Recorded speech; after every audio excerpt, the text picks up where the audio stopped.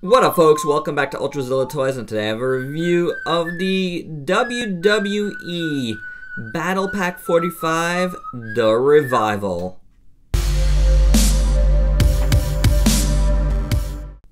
So yeah, it's an ULTRAZILLA Toys main event, and as you saw at the top, we got a Battle Pack. We got the Revival. Now these Battle Packs, if you don't know, are the Mattel WWE basic figures, but they're still pretty decent. Still big figures when you get the basic figures, you know, with pretty decent head sculpts. They're just missing some of the articulation of the Elite figures.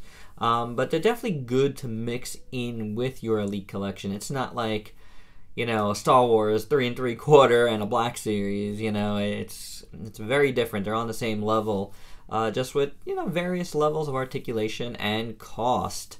I got these guys at Ringside Collectibles during their Black Friday sale for super ultra cheap. Less than the cost of one basic figure, so that was awesome. And these guys came back on Raw this week after spending a few months on the DL once again.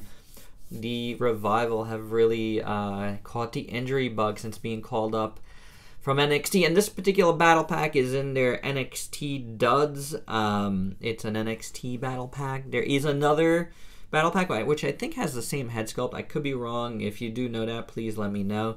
And I do know that they have different colored trunks. I think they're all black, and I think Dawson has black boots. Scott Dawson, Dash Wilder. Really cool. I really like this tag team. And if you're like, why am I rambling about on this? Just to let you know, once again, we're still early on in these Saturday night reviews. The whole purpose of doing ULTRAZILLA Toys main event wrestling reviews, wrestling toy reviews, is to talk a little wrestling as well. You know, I like to get in a little discussion about the subject matter. I think it's something a little different to do. I'm a huge wrestling fan. I'll say it once again. So I'll keep saying it, no problem, you know. And I encourage you guys to talk about the Revival or talk about anything going on in wrestling down below in the comments. I will answer each and every comment. So, yeah. That's all I got to say about that. But I really love this tag team. I hope they get on track. Hope this, you know, latest comeback is it.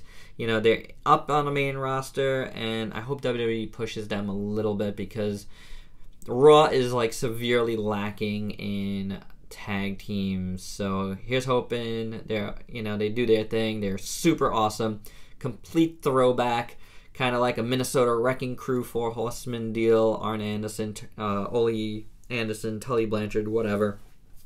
Whichever combo of those three men, these guys are the epitome of that style of wrestling. So very, very cool. We're going to start out looking at Scott Dawson here. Who do I got? Venom is in the way. Head sculpt is great on Scott Dawson here. Really, really nice. I love his chops and mustache. I forget what this style of mustache is called, but yeah, it's nice. It looks good. That looks exactly like him. So great job there. Really nice head sculpt. It's painted decently, so can't complain about anything about the head. It's really good. Body is pretty basic. You know, like, I don't know if these guys share. I don't know if a lot of these guys share the same bodies, but definitely I think these do. I think that's the exact same body, guys. So that might be a thing that happens here. But it looks good, you know. It's sufficiently muscled without being too overly muscled, so that looks good.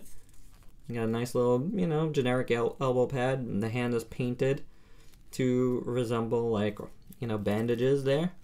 Got a little black strap there. The tights, I can't. That's a SD, but it's broken up by the sculpt, unfortunately. And, you know, the tampo printing from Mattel is usually top notch. And I've always said that. For real. For real. Say what you will about Mattel toys. Tampo printing is really good on them. That's just an unfortunate spot. On the back of the tights, though, as you can see, this is kind of broken up a little bit, but it comes together a little bit on his buttocks. The Revival, you can see how nice they do their tampo printing. Really good. If you're wondering what's tampo printing, tampographic printing, it's a process of being able to do stuff like this. Let's just say that. So this is not just hand painted, it's put on. So there you go, the shorts are just painted on. And yeah, the boots are nice. I like the boots a lot. I like the flames on his boots. Looks really good. So very nice in the looks department there. Articulation, heads on the ball joint, can go up a little bit. Swivels. Swivel hinge at the elbow. Upper bicep rotation there. Single jointed elbow. Hard to do on this side. You get better motion there. Hinge, swivel at the wrist. Swivel at the waist. Swivel at the thigh. Single joint at the knee.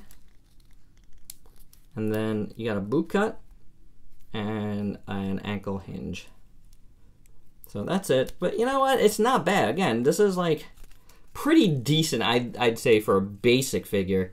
And I've said that a couple of times already on my reviews, because this is like the third battle pack I've done. So, and I think the battle packs so far have been the... That's not true. I have gotten, I think, a sting or two in the battle packs, but I haven't reviewed them quite yet. So let's take a look at Dash Wilder here.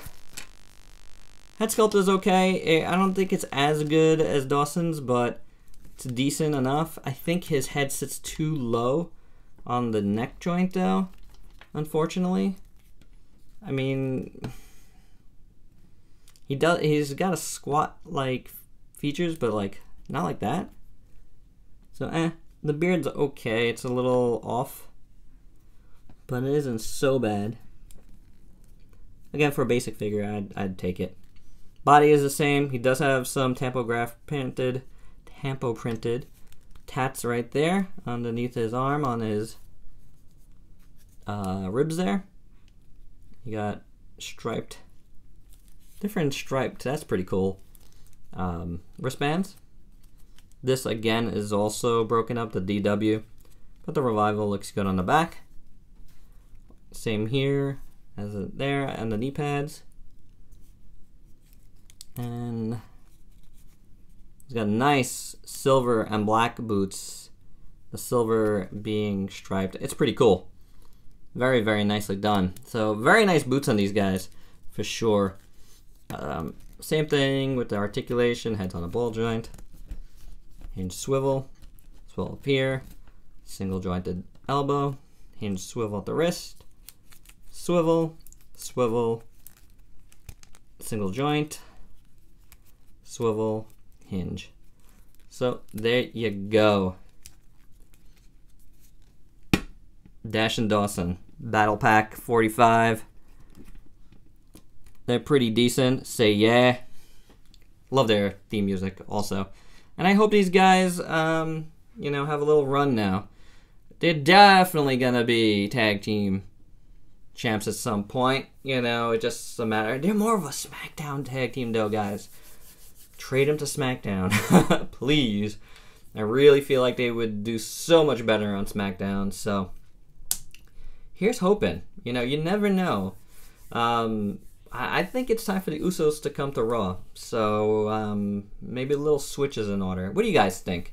Should SmackDown and Raw do a? They're gonna do a shakeup soon. So you know, let me know what you think. Should these guys go to SmackDown? Usos come to Raw? What do you think about that?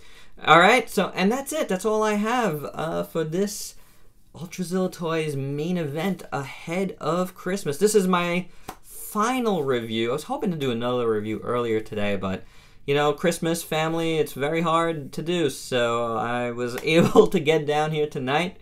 I'm planning to film some more reviews after this for post-Christmas.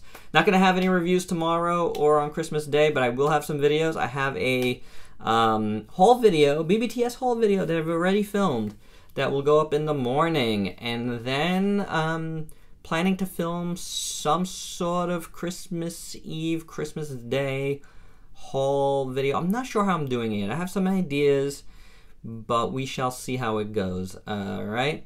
And I'm not sure exactly when that's going to be up. And of course, I will have my giveaway winner video coming sometime Christmas Day, probably the latter part of the day. Alright, and that's all I got. So please like, comment, subscribe, and share. And until next time, Merry Christmas and peace out. No flips, just fists.